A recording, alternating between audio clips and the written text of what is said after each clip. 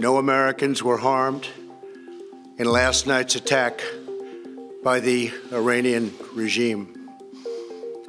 We suffered no casualties.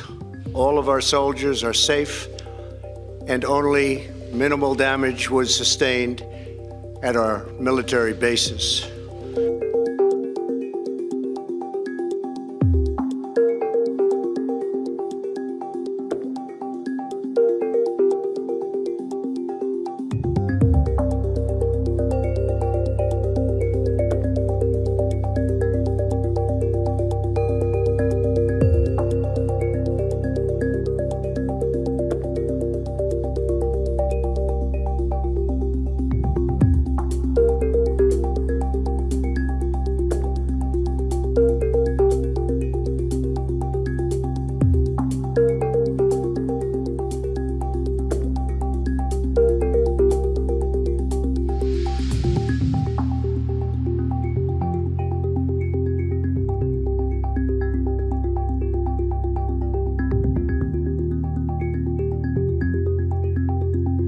The near-term question is retaliation. The longer term is escalation.